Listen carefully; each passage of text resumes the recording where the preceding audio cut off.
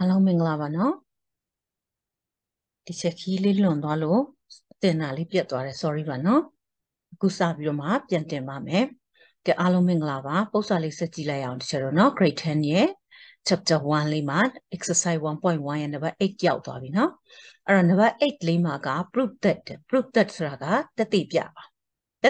ပါthe triangle က triangle တစ်ခုတဲ့ whose vertex က down စွန်းမှတ်အဲ့တော့တရိကမှာအနာ3နာရှိတယ်ဒေါင်3တောင်ရှိတဲ့အတွက်ဒေါင်စွန်မှတ်3ခုရှိမယ်เนาะအဲ့တော့သူပေးထားတာက P ရဲ့ Q ရဲ့ R ရဲ့3မှတ်ပေးထားတယ်เนาะအဲ့ဒီပေးထားတဲ့ triangle လေးဟာတဲ့ is isosceles ပါတယ်လေနှစ်နားညီတရိကအဲ့တော့အရှိမ proof that လို့ပြောတဲ့အတွက်တတိပြခိုင်းတာပေးထားတဲ့ဒီအမှတ်3ခု vertex တွေပေးထားတဲ့တရိကံလေးဟာတဲ့ isosceles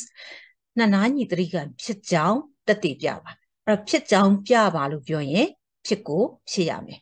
နှစ်နားညီတရိကံဆိုတာနှစ်နားညီရင်နှစ်တောင်းညီတယ်ဟုတ်ပြီလားအဲ့တော့ teacher တို့ကဒီအနားနှစ်နားညီကြောင်းဘာလို့ပြရမလဲပြပေးရမှာဖြစ်တယ်နော်အဲ့တော့အနားနှစ်နားညီမညီသိဖို့ဆိုတာကအနားတန်ဖို့သိမှရမယ်ဒါကြောင့်မလို့ teacher တို့ရဲ့အနားတန်ဖို့ရှာမယ်ဆိုတော့အနားဒီဘယ်နှနားရှိလဲဆိုတော့3နားရှိတယ်အဲ့ဒီ3နားတန်ဖို့ရှာလိုက်ရင်တူတဲ့နှစ်ခုတွေ့တယ်ဆိုရင်ဒီတရိကံဒီပါဖြစ်သွားမလဲနှစ်နားညီတရိကံဖြစ်သွားမယ်နားလည်ရင်လားဒါကြောင့် teacher တို့ဘာလုပ်မလဲအနား3နားရဲ့တန်ဖိုးရှာမယ်အနားတန်ဖိုးရှာခြင်းနဲ့ဆိုရင်ဘာ formula ကိုသုံးရမလဲ distance formula ပြန်ပြောမယ်နော်အလျားတို့တန်ဖိုးတို့လိုချင်တယ်ဆိုရင်ဘာလုပ်ပြရမလဲ distance formula ကိုသုံးပြရမယ်ရပြီလားအဲ့တော့ distance formula ရဲ့ပုံသဏ္ဍာန်လေးပြန်နှွှေကြည့်ပါအောင် square root of x2 minus x1 the whole square plus y2 minus y1 the whole squareဟုတ်ပြီလားအဲ့ဆိုဒီချက်ကပုံချမ်းဆွဲလိုက်တယ်နော်ကလေးတို့မြင်သာအောင်လို့ပုံချမ်းလေးဆွဲပြီးတာပုံကမပါလဲရတယ်ဒါပေမဲ့ပို့ပြီးမြင်သာအောင်ပို့ပြီးတွက်လို့လွယ်အောင်ဆိုရင်ပုံချမ်းလေးဆွဲလိုက်တာကပိုကောင်းပါတယ်နော်အချမ်းဆွဲတာပါအဲ့တော့သူပေးထားတဲ့ P ရဲ့ Q ရဲ့ R ရဲ့ကိုဒီချက်တက်လိုက်မယ်အဲ့တော့ P အမှတ်ကလေးသူပေးထားပြီးသားပါပေးထားလဲ2, 3လို့ပေးထားတယ် Q ကကြတော့ -1, -1R ကကြတော့3, -4လို့ပေးထားတယ်เนาะအဲ့ဆိုတော့ teacher တို့ကဒီ3နားတန်ဖိုးရှာမယ်ဆိုတော့ PQ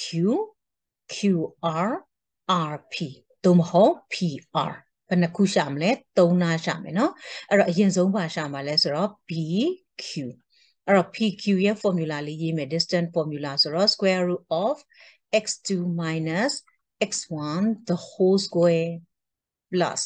y2 minus y1 the whole square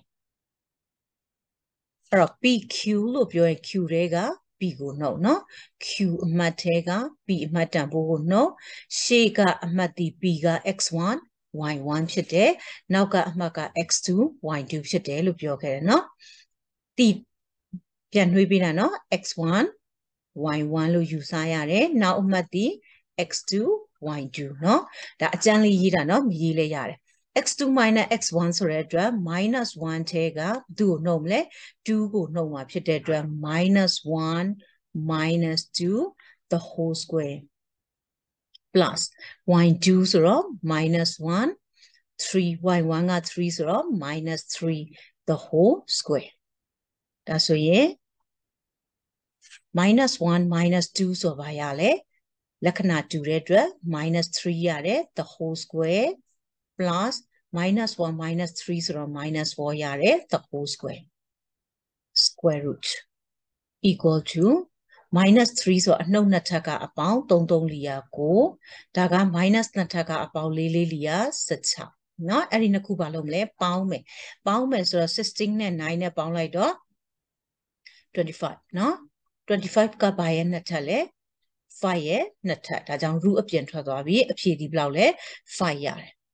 ရပြီလားတခုရပြီเนาะတခါ PQ ပြီးဘာရှာမလဲကလေးတို့ Q PQ ပြီးတော့ QR เนาะ QR equal to square root of formula ဒီတပုတ်ထဲမှာဆိုတခါရေးရင်ရပြီလို့ပြောတဲ့အတွက် QR လို့ပြောရင် R ထဲက Q ကိုနှုတ်မယ်အဲ့တော့ R ထဲက X တန်ဖိုးဆိုတာအရှိเนาะ X2 ထဲက X1 ကိုနှုတ်ဆိုတော့3ထဲက -1 ကိုနှုတ်မှာအဲ့တော့3 minus minus 1 the whole square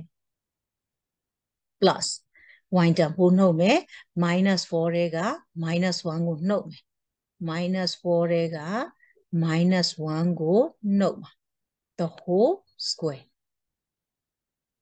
ရလား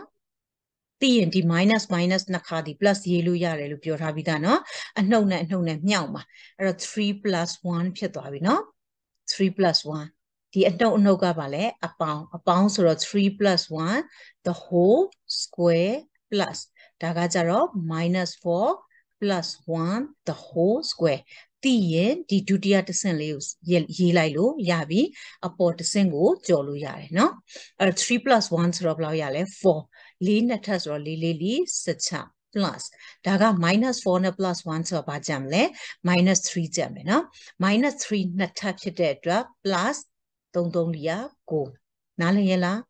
အဲ့ဒီဟာလဲအဖြေဒီနှစ်ခုပေါင်းလိုက်တော့ဘယ်လောက်ရလဲ25ရတယ်အဲ့ဒီ25ဒီဘာရဲ့နှစ်ထပ်လဲ5ရဲ့နှစ်ထပ်ဖြစ်တဲ့အတွက်အဖြေ5ပြမယ်เนาะ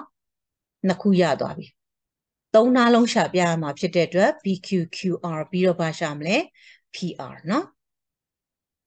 PR လို့ပြောလိုက်ရင်ဘယ်တွေကပါနှုတ်မလဲ R တွေက P ကိုနှုတ်မယ်เนาะ R ထဲက P ကိုနှုတ်အဲ့ဆိုတော့ x2 ဆိုတော့3 x1 က2ဆိုတော့3 minus 2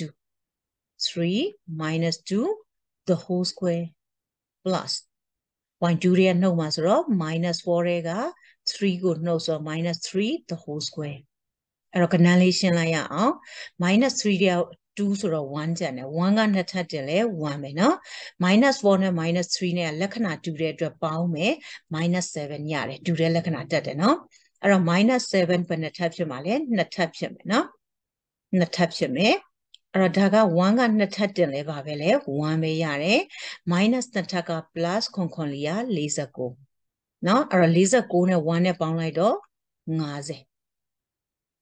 အဲ့တော့50ကနှစ်ထပ်ရှိလားမရှိဘူးเนาะမရှိဘူးဆိုရတဲ့လောက်ထုတ်လို့တော့ရတယ်တချို့က50ဆိုတာဗါတယ်လေ25နှစ်လီเนาะဟုတ်လား25နှစ်လီ50 25ကအပြင်ထုတ်လို့ရတယ်ဘယ်လောက်လဲ5เนาะ5လီ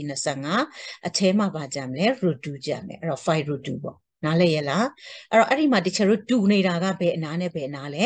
PQ နဲ့ QR နဲ့ညီတယ်เนาะဒါကြောင့်မလို့ therefore PQ equal to QRနှစ်နားညီသွားတဲ့အတွက်ဒီသတိကဒီပါသတိကဖြစ်သွားမလဲနှစ်နားညီသတိကဖြစ်မယ် therefore triangle နာမည်လေးက PQR is ဘာသတိကဖြစ်သွားပြီလဲ isosceles ISOSCELES isosceles ရပြီလားနားလည်မနော်ကဲဟုတ်ပြီဒီချက်ဒီနေ့ကတော့ intro လေးဖြစ်တဲ့အတွက်ဒီတစ်ပုဒ်လေးပဲတင်လိုက်ပါမယ်ဇက်တိုက်ပြန်တင်တော့မှာဖြစ်ပါတယ်နော်ကဲဟုတ်ပြီကလေးတို့မရတာနားမလဲတာလေးရှင်းတစ်ချက်ကိုမေးလို့ရပါတယ်နော်အားလုံးမင်္ဂလာပါ